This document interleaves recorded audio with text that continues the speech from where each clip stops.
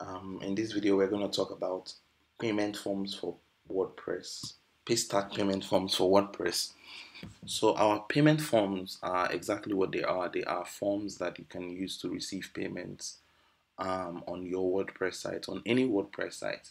They are by far our most versatile and general purpose WordPress plugin. They are unlike other WordPress plugins that are specific for specific purposes, like the WooCommerce plugin for WooCommerce, and easy digital download, and all other specific plugins. This one is more general purpose, and it can be used on any WordPress site. So jumping right in, to install it, you go to your plugins and click on Add New, and you search for the plugin.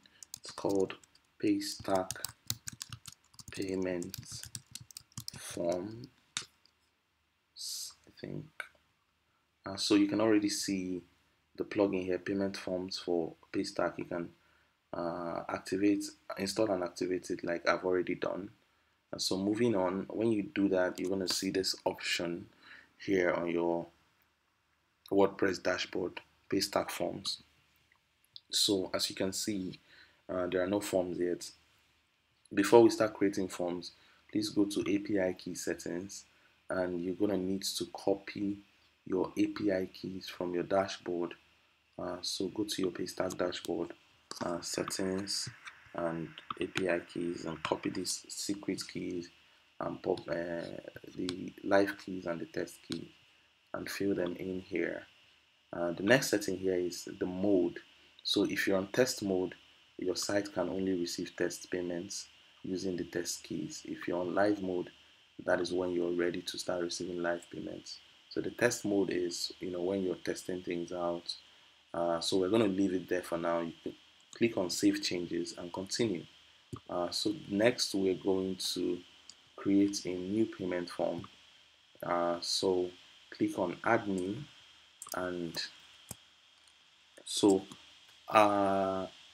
it's a good place to mention now that the payment forms can be used for pretty much anything, from receiving donations to receiving payments for events, for book, anything you want to receive payment for.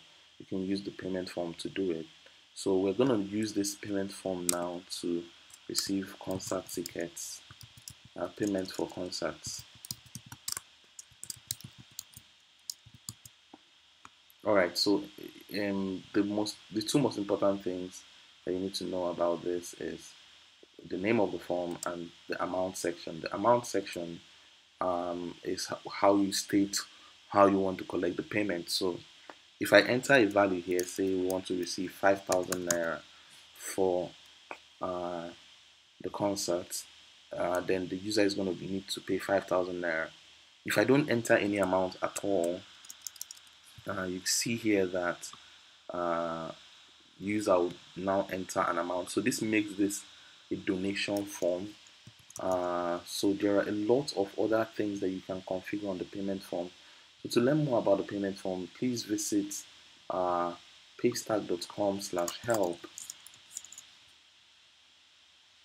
and come to this section that says setting up Paystack, and open how to set up Paystack payment forms for WordPress.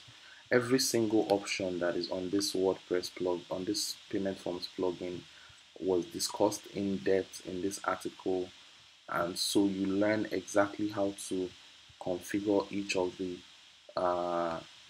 options and features on the payment form to achieve what you want to achieve. So this is by far our most powerful plugin. You can do everything from collecting subscription payments to collecting donations to using split payments. Pretty much anything that Paystack can do can almost be done with this plugin.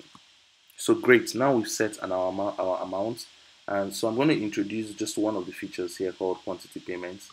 Since it's concert tickets, we want people to be able to buy more than one. So quantity payment allows people to pay for multiple quantities of whatever it is you're receiving payments for with using the payment forms. You can see how it is appropriate for concert tickets. So maximum that you can pay for is 10 at a time. So if you're receiving donations, for example, you don't need quantity payments. Uh, so yeah, let's go ahead and publish this. Um, so as soon as you do that, you notice that a short code was created for this payment form. So what to do is to copy the short code. The short code is going to be pasted in your WordPress page where you want to receive the payments. So next we create a page, like a regular WordPress page. So we click on add new. So this is the page where you know your normal WordPress page where you discuss uh, the upcoming concerts and everything.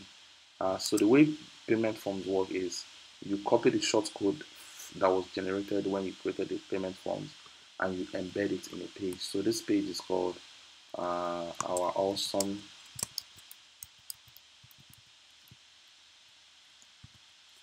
concert. So um, you can add more content to it. Our awesome concert is here again. Please make payments below. And then we're going to paste the short code of the payment forms and publish. Um,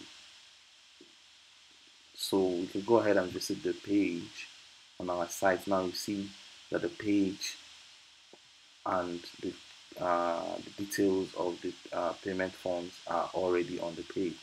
So we go ahead and populate this now. So filling this in, my name is Mr. OB and my email address is mr@ob.com.